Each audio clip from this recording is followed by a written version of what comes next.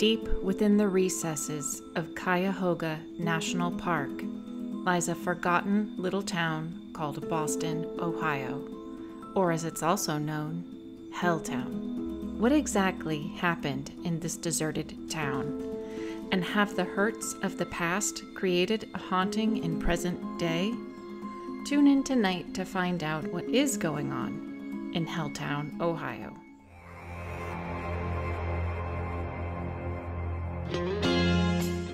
What? Why? Oh no!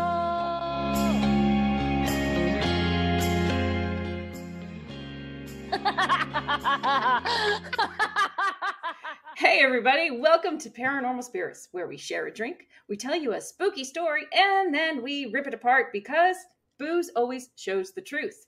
And as always, we will be playing Emily's Drinking Game! Emily's Drinking Game! Ooh, yeah! Ooh, yeah! Where every time we screw up a word or phrase, we take a drink. So grab a drink, grab a snack if you'd like, and play along with us. I have an interesting one today for you, Caitlin. And I think you're going to like it because this is a true story. I love a true story. With some paranormal accoutrement, if you will. Fancy. It's a fancy true story. Today, I'm going to tell you the story of Helltown, Ohio. Is that where you live? No. It officially is Boston, Ohio, which is a little confusing. It's not Boston, Massachusetts. It's Boston, Ohio. First settled in 1806, Boston is the oldest village in Summit County. The first mill was built in the early 1820s, and it kind of became this, like, I don't know if I would call it bustling, maybe just a level below bustling, whatever that would be. A pseudo-bustling town. Slightly busy. Like bustling adjacent. Yeah. Several years later, after the arrival of the Ohio and Erie Canal, more people came to Boston. And maybe at that point, it became bustling. Let's give it the benefit of the doubt. It was bustling at that point. Now, over the years, not much changed in the town. However, beginning in the late 1960s, there was this nationwide movement where people were concerned about the forest being destroyed, right? They were like, too much is being built. No, we need our trees. Yeah, I remember that. Yes.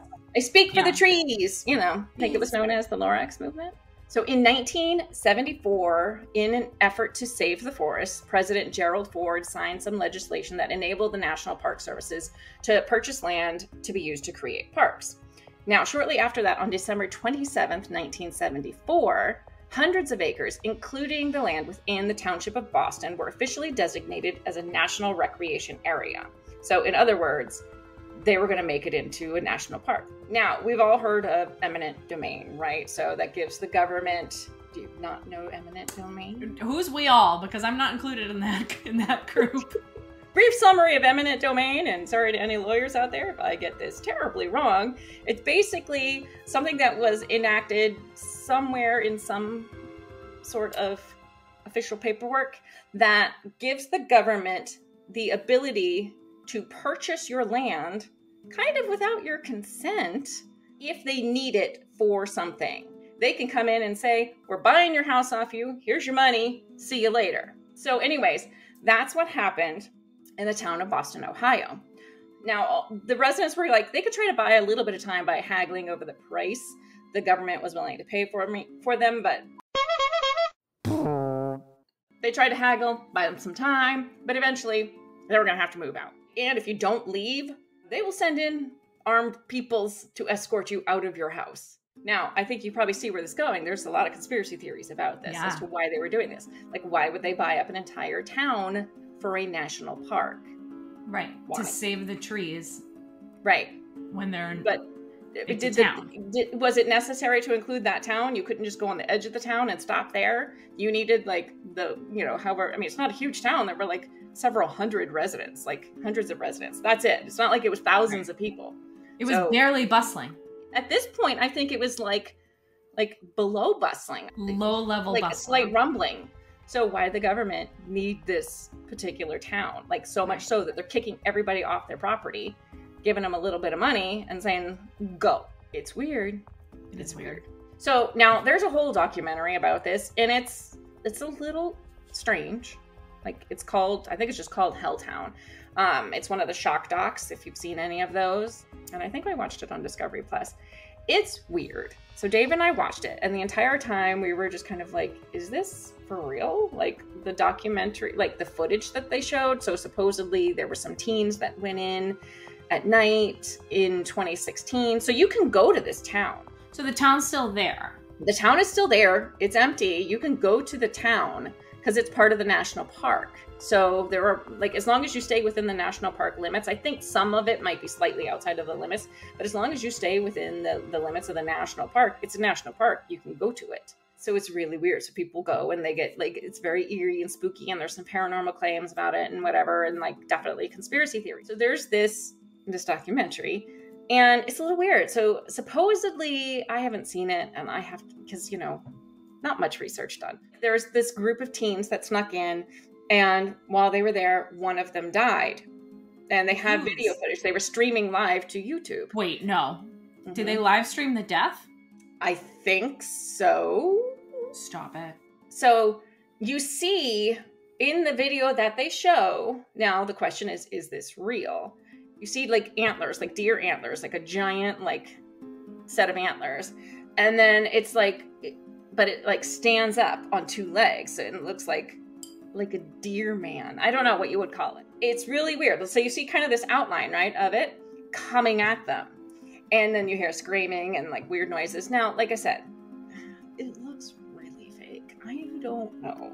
There's a lot of weird stuff about this. Supposedly when the town was first founded, it was this reverend, I can't remember what religion he was, some sort of Christian religion. And they also had claims of this weird creature. And they talked about it being a Wendigo because there was Native American legend around the area that described a Wendigo being there. And so that's what they're claiming this thing is a Wendigo. And so eventually, again, this is in the documentary, and I haven't found anything to back this up in my massive research. The pastor and the residents started leaving offerings to this Wendigo, and it was improving their crops. It was improving the weather. I mean, it's really weird. I'm really jealous because I wish that people would leave me offerings. But I just want every day for there to be somewhere where I can go and there's just like a plate of my favorite things. So it's like offerings for me every day. And I just like stroll in there and I get my Oreos and pizza. I'm walking in the room. Oh, it's a plate of cake. Oh boy, my offerings are here. Oh, in the conspiracy theory that I kind of alluded to before, one thing people say is they think that there was something other than what the government was saying about a national park, which is why they evacuated the town. I know. Shocking. One of the theories is that there was a chemical spill, and that's why they wanted to get everybody out so quickly, but they didn't want to tell people, right? Now, a lot of people will claim that there is no basis of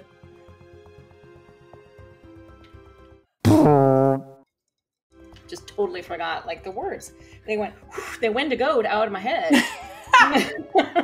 So a lot of people will say there's no factual basis for this claim whatsoever.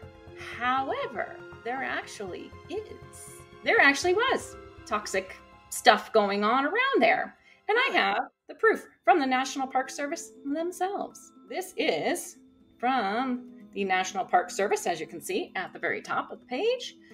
Removing toxins at the, not even going to try it, dump. The Krejci. The Krejci. That's what I thought too. Maybe it's Krejci. Yeah. Let's go with that. I like it. So the Krejci dump operated as a salvage yard and waste disposal factory in Boston Township, Ohio from 1948 to 1980. It received solid and hazardous waste from nearby cities, towns, and scores of companies. At the time, the dumps were largely unregulated. Toxic materials were buried in unlined pits and allowed to seep unchecked into the environment. So when the National Park Service bought this area, they acquired this land that the dump was on, and they found this is actually really toxic. The responsible parties paid more than $50 million to remove the toxin, and the work was finally completed in December of 2020. They even have pictures. Look, let me show you.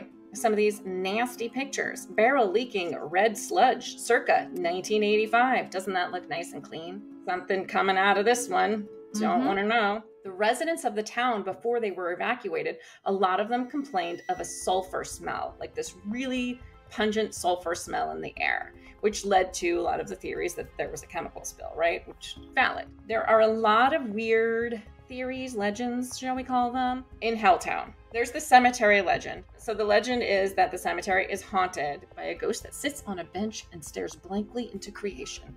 The most boring ghost of all time. It's not even like a boo in sight. It's literally this. There's other people that claim that that pastor that I talked about before that was like doing the pagan offerings, he's buried there too, and other people claim that he haunts the grounds as well. I'll buy that more than some random bro sitting on a bench. There's another legend that the trees in the cemetery move. Part of the reason people say this one is that there's reportedly a lot of like satanic ritual, satanic activity that happens or continues to happen in this town. Stupid kids going in like, we're gonna contact the devil. The trees moving is the work of a satanic cult that caused the trees to move in order to hide their secret. No. It's just a bunch of like teenage Satanists just digging up trees and like moving them in the middle of the night. It's not even Satanists, it's just landscapers who are like practicing. It's like landscaper boot camp in the middle of the night. The trees are moving. Is it windy? There's another legend that the cemetery contains graves of a large number of children that were killed in a bus accident. Now, this one kind of has a couple different variations. They were killed in a bus accident. They were slaughtered by like a axe murderer or something in the bus itself. So it was a bustling town. You're good. There was a bus in this town and there was a family living in it. And what happened was something happened with their house. And so they were living in this bus while their house was being fixed up. It's just the Partridge Family. How is there a bus readily available for them to just move into? You can buy them, I guess. Where did it come from? Instead of a one-horse town, it's a one-bus town, and this family just moved right in. So some family was living in it. Eventually the bus has been like towed away. But yeah, there was a lot of theories around the bus as well. Now, what's really weird, and I haven't quite figured this out in my in-depth research, is that even though the town is abandoned, there are a few people still left living there, or there were at one point in time. I know. There were reports that there were still some locals that just kind of like refused to leave. I don't know if they went back there. The government never did anything with it. That's the other weird thing about this town, is they never did anything with it. The houses are still there. I think some of them like got demolished, but most of them are still there. And so it's possible people just like, and I'm going back to my house, you know? I don't know. I don't care about them chemicals. I'm going back to my house. So there's supposedly some weird locals that live there. And one person I was reading, he said he'd gone there to kind of look at the town, investigate the town. And he's done it a couple of times. And when he's been there at night, he's come back to his car and found weird looking people looking in his car, like in the windows. And the moment they see him, they take off. And so he's had that happen a couple of times. It's just somebody else who's adventuring and exploring, and they're like, a car! Is this a car from 1974? Even though it's a 2015 Nissan Rogue, you know? I don't know why my car is there, but... It's just you. It's just me. Hey, guys! So one of the legends is there's an abandoned house in the woods where one light always appears in the upstairs window. This is actually true. There is a house where one light is always on because it's a lodging house for young travelers, and the light stays on because it admits guests 24 hours a day. So yeah, there is always a light on there. There's a couple others about the school bus, a serial killer, or like variations. A serial killer, a band of serial killers, an escaped mental patient, several escaped mental patients, and a group of Satanists or cult members. You know, all the usual suspects. What genre of music does a band of serial killers play? I don't know what. It's not a joke. I was asking you. It was I was waiting for the punchline. I just think the term band of serial killers is very funny. It's just a band of guys who's like, da-da-da-da-da. There's also these legends about a church that was used by the cults or Satanists or group of Satanists, a band of Satanists, whatever variation you so like. One of the reasons behind the legends around this church is on the front, as part of the like decorative accents, it looks kind of like there is an upside down cross. Actually, it looks like two. So there's one here and one here. I mean, it's just a poor decor choice. Yeah, it really was. Let's make it fancy. We'll put something down in between with a little fleur-de-lis type situation on the bottom. It'll be great. That, of course, leads to like, oh, it's an evil group of devil worshippers in the church. One of the other legends is there's an evil man who lives in the basement and guards the church against outsiders. Isn't everybody an outsider at this point in time? Anytime somebody tries to go into that church, somebody's, you shall not pass. It's a standoff. There's also a legend about a hearse. One of the legends is if you go into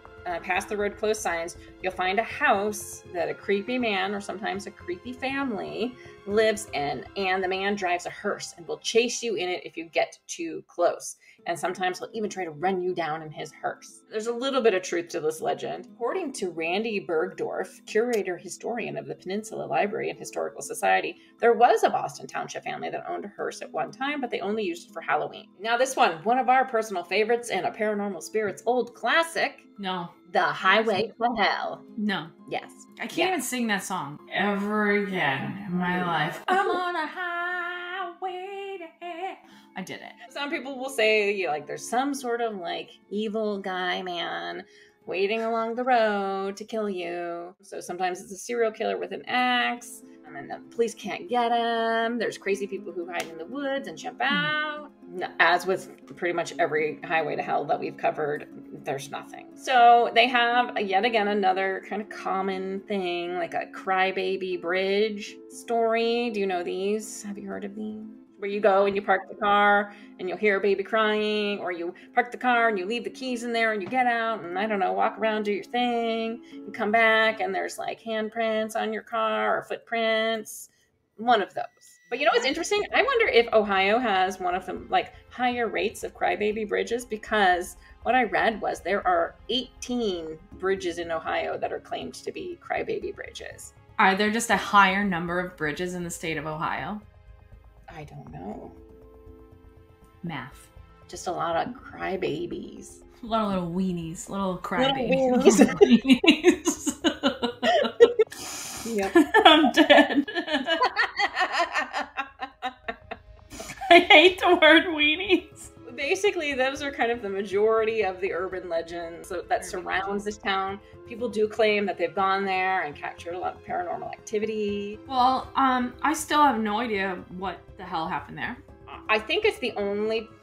I would have to research this, but I'm going to say that I think perhaps maybe is a good possibility that there's a slight chance this might be the only town evacuated for a national park. I don't know. The whole thing is just really weird. But I definitely am interested to know if that's like the only place that the government has ever kicked people out to be like, we want this now. Ours. And then did nothing with it. Like, that's annoying. It is. Like, why would you do that? Why would you evacuate an entire town and then do nothing with it? Like, at the very least, tear down all the houses and plant some trees or something if you're going to make it into a park. Seriously. Wasteful. Like, Wasteful. Don't like go all heal the world and then not actually heal the world. Maybe this was the government's way of saying, oh, you want more trees, huh? You want more trees? Let me show you what more trees is going to cost you. Get out of here, hippies of Helltown, Ohio. Boston, Ohioans still have the Boston accent for whatever reason in my head. So they're just walking around. They're like, yo, kid, don't take my house, dude. I live here, guy. I'm gonna frickin' live in this bus, kid. And I'm gonna frickin' have my family in here because my house burned down. So now I gotta live in this bus. And then they're gonna call us a squadron of serial killers. But it's really not. It's just us kids over here in Ohio. Boston, Ohio, kid. Well, that's the crappy story of Helltown, Boston, Ohio, where it's wicked piss of hay, kid. If you like what you saw, take the horns from your weird Wendigo head and like, subscribe, and ring that bell. If you don't like what you saw, neither did I. Thank you for joining us. Thanks for watching, and we'll see you next time for more drunken adventures with two old tree-hugging whores. Goodbye. Get out. When you have a moment. Ah. And that's why. Wendigo. When to know. Sorry I had to be. Big brains. I'm gonna be like this. Whoop, whoop. Legit. I don't know Delete why. that. Delete that. It was like,